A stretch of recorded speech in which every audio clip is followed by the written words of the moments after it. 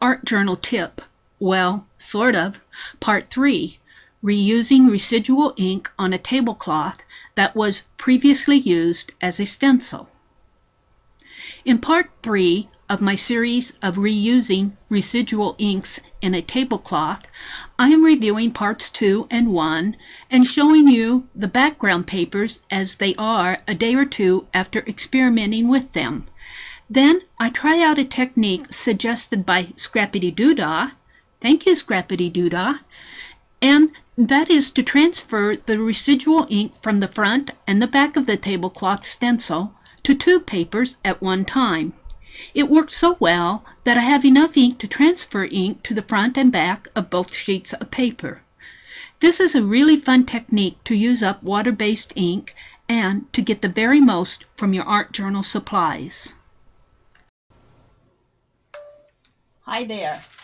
This is part 3 of a series of videos that I'm doing where I am working on getting all the residual ink out of an old tablecloth that I used as a stencil on my page. In the first video, if you look at it, I put the page down on a piece of paper and wet the back of the tablecloth and used a paper towel to try to transfer that ink off of the tablecloth onto the page. That was not working well as I was doing it, so I actually unscrewed the top tablecloth and just poured water onto that page.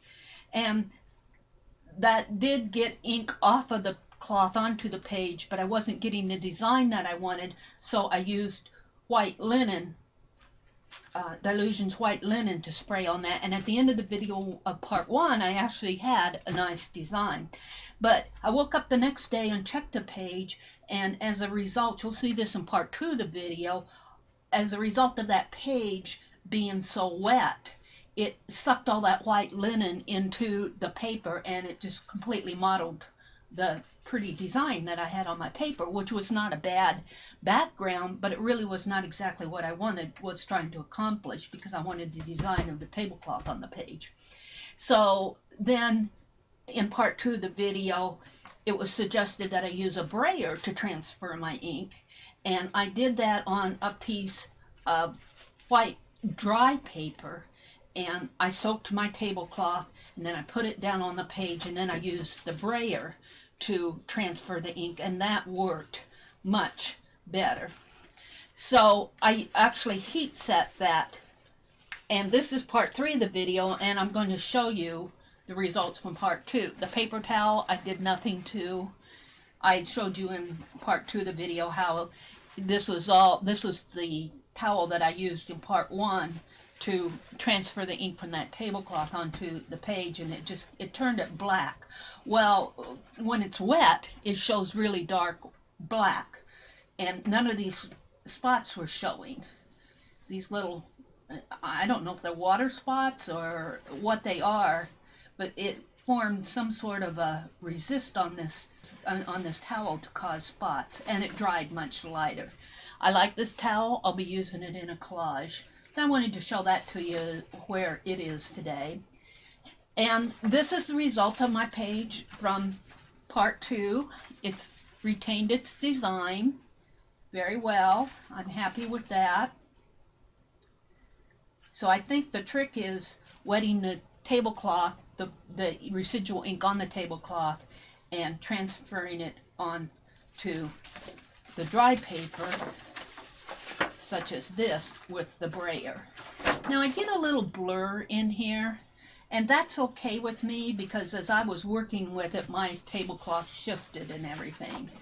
That's really okay with me, because I'll probably use this as a journal page background. My only goal is to get all this ink off of the tablecloth onto paper so that I can use it, so that it doesn't go to waste. And I did not put fixative on this yet. If I work on this on a journal page background, which I probably will, I'll probably put it in my box 19 journal, I can still use my paintbrush or any other wet media on this page and blur out this design, because it does not have fixative on either one of these. I can still move the ink on this page. It does not have fixative on it yet. So part 3 of the video, what I'm going to experiment with, and this will be my last video in this series, what I'm going to do is I have some Recollections cardstock paper, and I pulled out a sheet. It's a cream-based paper. Actually, I need 2 sheets for this. Let's pull it out. Another sheet and set it aside. What I'm going to experiment with is wetting the tablecloth, putting it down over one sheet. And I'll have to thoroughly wet both sides, and then take the other sheet and put it on top and see what I can transfer on to both the top and the bottom of the tablecloth. So I would think that on the back of this tablecloth, where I do not have as much ink, because I tend to only spray one side of the tablecloth, I'm going to have more ink living on the top of the threads here than I am here. I would think that on the back I will not have as much ink, that my design will be fairly lighter. The other thing to consider is when I very first started this experiment, this entire section of the tablecloth was coated with ink from several different projects that I worked on. I had not previously transferred any ink off of this. In part 2 of the video, I re-inked my tablecloth to some extent, but still, and then I used it again. This tablecloth does not have as much residual ink on it as I did when I first started. It will if I keep using it on different projects and not transferring anything. But still, this is a good experiment to try. On the other experiments, I was doing the front and the back of one page. This time I'm going to try to do 2 fronts, and if it works, I'll try to do 2 backs. So let's get started with it. My very first step that I want to do, and I want to mention again, these videos that I'm doing are not tutorial videos. This is not a video where I say, I'm going to show you how to do something. This is a video that says, I'm trying to do something. These are my experiments. This is what's happening as I'm working on it. If you can learn something out of it, fine. But don't take these experiments that I do as gospel truth. Experiment for yourself. I just want to make the point that these are not tutorial videos in the sense that they're teaching lessons. That's not the goal of this project and most of my projects. Most of my projects are just process videos as I'm working on something. I like to share what I'm doing with people. Okay, now I'm just going to thoroughly wet this down. I have wax paper on the back of this, so I'm not going to worry about anything. And I'm going to get it really wet. I hung this tablecloth up to dry the day before yesterday, and it's been hanging, so it's been air drying, so I'm very comfortable with reusing it. But I want to soak it all up again, and what this does is reactivates all that ink. This is Dilution's ink spray in here. This is not acrylic ink. These are not alcohol inks. This is all Dilution's ink spray, which is a very movable. You can reactivate it. In fact, Diane Raidsley has videos where she actually puts she has these little foam pads, re-inker pad, well, not re-inker pads, they're just little foam pads where she sprays her ink off in there, and she can reactivate that ink later at a later time. And that's similar to this, only I'm using a tablecloth. I'm not using anything like a foam pad or anything like that. I'm just using a tablecloth that I used in another project where all this leftover residual ink is living in here, and I want to transfer it onto paper. Now I think that's pretty wet. I'm going to take my wax paper off, and I'm going to take a paper towel and dry the surface of my wax paper here, just to get it somewhat dry. I'm going to maybe I'll flip it over too. Put a page down, Now, I don't know which is up and which is down here, so I'm just going to put it down on the paper. Like that. I'm not going to wet the paper. I'm not going to wet the tablecloth anymore. I'm going to take the second paper and put it right on top. Like that. And then I'm just going to use my brayer. I'm going to try to hold this steady, but my goal here is not to get perfect designs. My goal is to transfer ink. And something must be transferring, because look at what the brayer is picking up from when I run off the edge of the paper. It does pick up ink.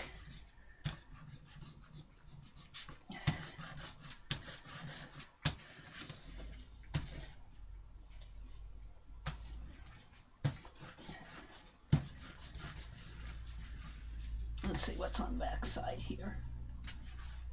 Oh, it's working too. Shall I pull it since I peeked?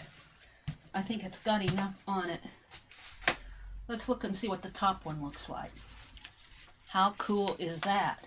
Now, around the edges I do not have as much because I didn't want my brayer to run out. Let's kind of peek and see what's on the back. Yeah, now, oh, this is nice. This must have been... This one's a little bit lighter, but I think, but look at the texture in that. Isn't that neat? It's picking up the texture of the tablecloth rather than blurring it with so much ink. Let's flip it over. Before we flip it over, let's re-ink our, let's wet our tablecloth down again with water. Let's see if we can get as much as possible out of here. I'm going to do it off of the wax paper.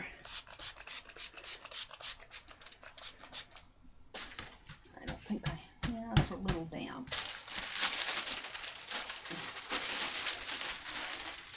I'll flip it over again. Here, I just didn't want to get too much wet on the front of my designs here. Let's see if I can do it again in the same session. And I don't know whether I have the ink side, the darker ink down on this one or this one. Now this one, I think I'm going to have to put a cloth over to keep my, I don't want to smudge my design with my brayer, with anything that's on my brayer or gets on my brayer. Anything that gets on my brayer I want to go on this towel, not on my design. But we're just going to try to do something on the back of each one of these as long as I... See, it's getting something on the towel.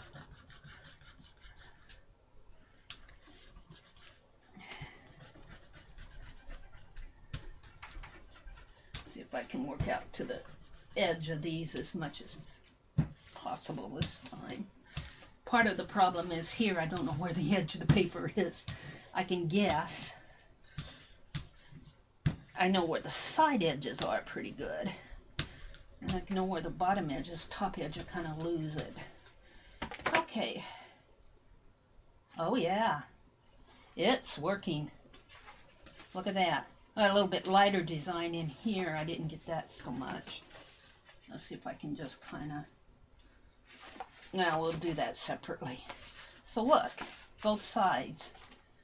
My paper is curling because this is cardstock. Oh yeah, this is nice. Oh, I like this. Now I blurred this a little, but I think my wax paper was wet. But I don't mind it being a little blurry. I don't mind that at all. I'm liking that. Let's do a little, just a little here.